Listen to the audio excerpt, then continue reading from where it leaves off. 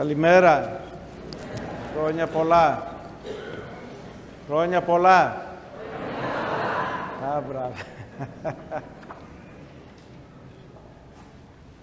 Θα κηρύξω και στις δύο γλώσσες λιγάκι, αλλά δεν θέλω να σας κουράσω γιατί είναι μεγάλη μέρα, οπότε θα μου επιτρέψετε λίγο σύντομα στα ελληνικά να τα πω και επειδή έχουμε πολλά νέα παιδιά σήμερα θα πω ίσως περισσότερα στα αγγλικά.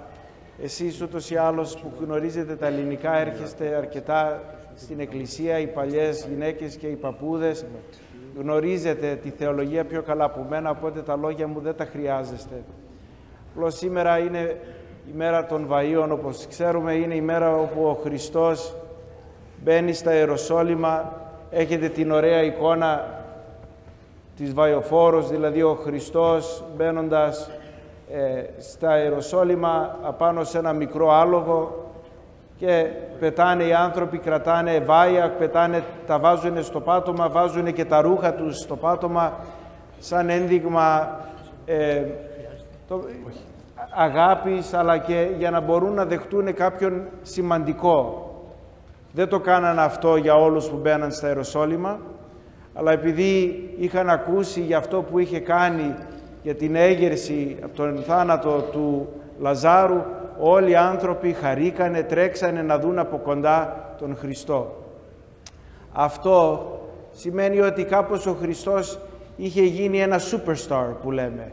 Έγινε celebrity, έγινε κάποιος διάσημος. Ακούσανε ότι έκανε κάτι φανταστικό και όπως και εμείς όταν ακούμε κάτι φανταστικό τρέχουμε και εμείς να το δούμε, έτσι δεν είναι? Είτε πάμε οι ίδιοι ή κοιτάζουμε στο ίντερνετ, στα τηλέφωνά μας, να δούμε και εμείς να παρατηρήσουμε το φαινόμενο αυτό το μεγάλο. Οπότε και σαν αυτούς τους ανθρώπους εκείνα τα χρόνια και εμείς κάνουμε κάτι παρόμοιο. Ακούμε για κάποιο μεγαλείο, κάποιο φαινόμενο, κάποια ομιλία που θα δώσει κάποιος, κάποιο έστω και θαύμα και τρέχουμε να το δούμε κι εμείς. Και έτσι ο Χριστός, αγαπητοί μου, γίνεται ένα, δεν ξέρω πώς να το πω, αλλά γίνεται ένα, στα αγγλικά λέμε sideshow, όπως πάμε σε κάποιο καρναβάλι, θέλουν όλοι οι άνθρωποι να δούνε και αυτό το περίεργο που υπάρχει στο καρναβάλι, τρέχουν και οι άνθρωποι για να κοιτάξουν ποιος είναι αυτός ο Χριστός. Βέβαια, πολλοί από αυτούς πιστεύουν στον Χριστό, αφού τον βλέπουν και αφού τον αγγίζουν και αφού τον ακούνε, αλλά πολλοί φεύγουν, σκορπίζονται. Και το ίδιο ίσως γίνεται και με εμάς. Σήμερα των Βαΐων οι εκκλησίες μας είναι γεμάτες. Αυτό μακάρι να ήταν η πραγματικότητα τις Κυριακές, αλλά δεν είναι. Στον Άγιο Νεκτάριο έχουμε ακόμα και δύο ακολουθίες, μία εδώ και μία στο γυμναστήριο. Αυτό σημαίνει ότι υπάρχουν πολλοί άνθρωποι που λέγονται χριστιανοί, ορθόδοξοι χριστιανοί, που πιστεύουν στον Χριστό, αλλά έρχονται μόνο κάποιες μεγάλες μέρες για να δούνε αυτό το φαινόμενο, για να μπορούν και αυτοί να είναι στο πλήθος όταν γιορτάζουμε κάτι μεγάλο, είτε είναι το Πάσχα ή των Βαΐων ή τα Χριστούγεννα, έρχονται στην Εκκλησία. Θα έλεγα, δεν είναι κακό, δεν θέλω να σας μαλώσω, αλλά αυτό που θα σας έλεγα είναι να έχετε υπόψη σας ότι τα παιδιά σας, τα μικρά παιδιά, βλέπουν εμείς πώς ζούμε την πίστη μας. Ακούω πολλές φορές τι θα κάνουμε να φέρουμε τα παιδιά μας στην Εκκλησία. Τα παιδιά σας έρχονται στην Εκκλησία αφού έρχεστε κι εσείς. Αφού έρθουν οι γονείς, θα έρθουν και τα παιδιά. Όταν δεν έρχονται οι γονείς, δεν έρχονται και τα παιδιά. Έτσι δεν είναι? Είναι κάτι φυσικό αυτό. Τα παιδιά σας δεν οδηγάνε, αλλά και όταν φτάσουν στην ηλικία να οδηγάνε, όταν είναι 17, 18, όταν πάνε στο πανεπιστήμιο, όταν θα παντρευτούν, θα κάνουν αυτό που κάνανε από μικρά παιδιά. Το συνήθιο που ζουνε όταν είναι μικρά θα γίνει και συνήθιο ζωής όταν μεγαλώσουν. Γι' αυτό να μην ξεχνάμε ότι εντάξει, έχουμε πολλά στη ζωή μας, αλλά δεν μπορούμε να είμαστε χριστιανοί μόνο το Πάσχα και των Βαΐων και τα Χριστούγεννα. Αν είναι αυτές τις μέρες μόνο τις μεγάλες που ζούμε την πίστη μας, αν μόνο αυτές τις μέρες ερχόμαστε να κοινωνήσουμε, τότε και τα παιδιά μας αυτό θα κάνουν. Και τότε λυπούμε, διότι όσο περνάνε οι γενιές, ακόμα πιο πολύ απομακρυνόμαστε από τον Χριστό. Τα χρόνια εκείνα, πολλοί άνθρωποι γίνανε χριστιανοί, η καρδιά τους έκαιγε για τον Χριστό. Όσο περνάνε τα χρόνια, αυτό το ζήλος μέσα μας φεύγει. Γι' αυτό θα σας παρακαλέσω την ημέρα των Βαΐων να είναι μέρα, όπως λέμε πολλές φορές, την πρωτοχρονιά. Κάνουμε resolutions. Να είναι από σήμερα η μέρα που μπορείτε να ανανεώσετε την πίστη σας, να ανάψετε την καρδιά σας, να έρχεστε πιο τακτικά. Ελάτε τις μέρες της Μεγάλης Εβδομάδος με τα παιδιά σας. Εξομολογηθείτε. Αν δεν έχετε πάει στην εξομολόγηση, να πάτε. Να σας δούνε τα παιδιά σας. Αν δεν έχετε ζητήσει συγγνώμη από κάποιον άνθρωπο που πικράνατε, να ζητήσετε. Να το δούνε τα παιδιά σας. Να ακούσουν τα παιδιά από τη μάνα και από τον πατέρα ο ένας να λέει συγγνώμη ο ένας τον άλλον. Να το ζείτε καθημερινώς, για να μπορούμε να έχουμε τα παιδιά σας αύριο και μεθαύριο κοντά στον Χριστό. Beloved brothers and sisters in Christ, as we come to celebrate the feast of Palm Sunday, it is, of course, the day that we celebrate the entrance of Christ into Jerusalem. And it's not a triumphal entry. You can see from the icon, he's sitting on a donkey. He's actually sitting sideways. He's not on it like a warrior holding a sword. He's riding into Jerusalem with meekness, humility. And he comes in there to express something that is extremely valuable for all of us. He teaches us the value of vulnerability.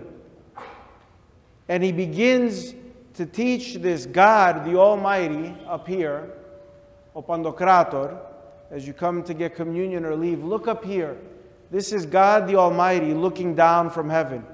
Is born, right? He's born and he's a baby. He teaches us from the earliest moments of his life, his human life, that it's important for us to embrace vulnerability. And this is what happens now in the epitome of his life. The entrance into Jerusalem is even more so. He embraces his vulnerability. He does this at the time we heard in the gospel with the raising of Lazarus. He raises Lazarus, which makes him now more vulnerable. He does this in public.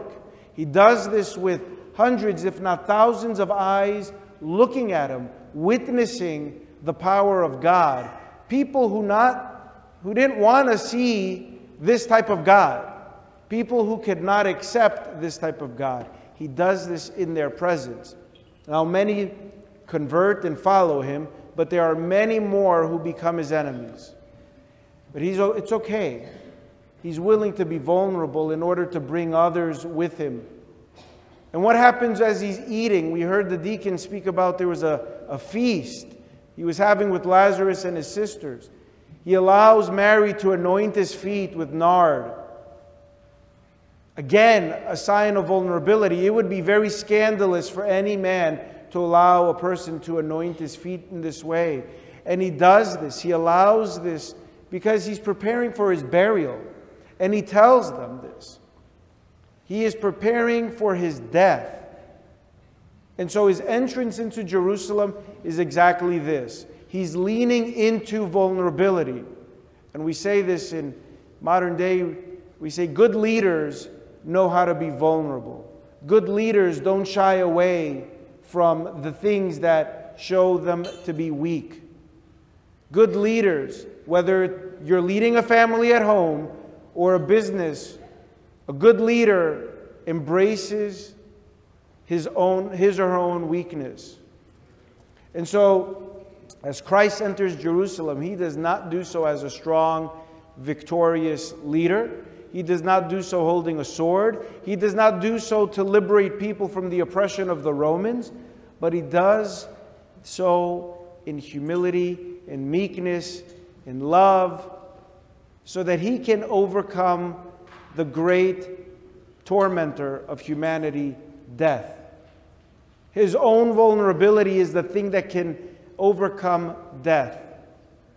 And so as we come to church, I hope and I pray that today we didn't come just to see the beautiful decorations and the green. You would think it's St. Patrick's Day, we're all wearing green. But it's not. It's Palm Sunday. We could also wear green this day.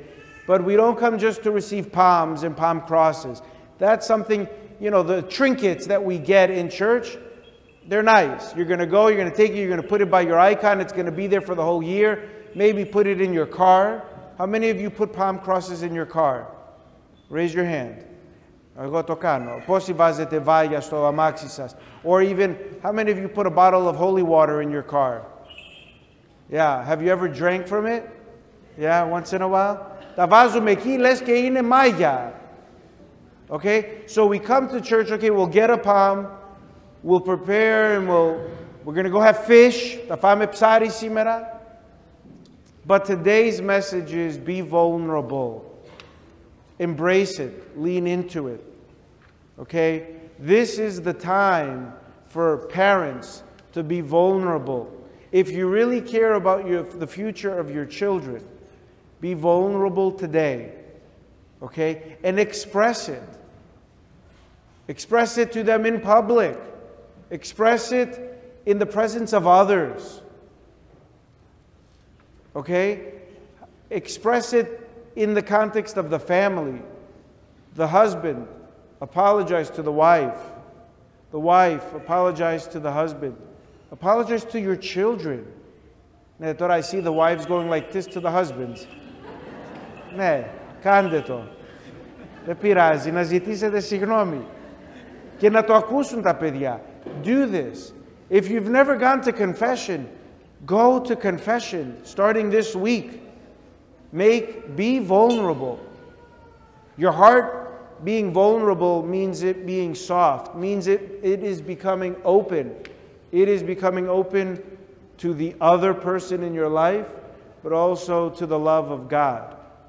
This is what Palm Sunday symbolizes for us. The start, if we haven't already, the further embracing, if we have, of vulnerability. I hope and I pray that you will do so today when you go home, but start by doing it today by coming and receiving the sacrament of Holy Eucharist. If you haven't received it in a while, do so today and find a way to do so every single day, to be in communion with God and with your neighbor, to come to church, to receive the Eucharist, to love one another. Okay? So may it not be only on Palm Sunday that we come to church, but every day we are in church through acts of vulnerability. God bless you.